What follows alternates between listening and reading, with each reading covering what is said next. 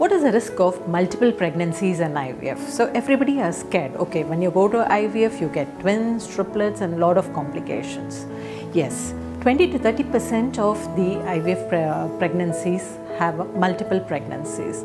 That is because in the older days, a day 3 embryo transfer was done where more embryos were put inside the uterus.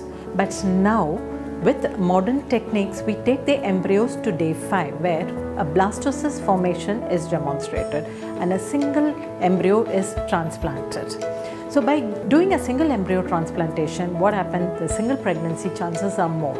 Now if there is multiple pregnancies, the complications of multiple pregnancies will cause a lot of problem to the patients. So with the SET, single embryo transfer, the world is changing.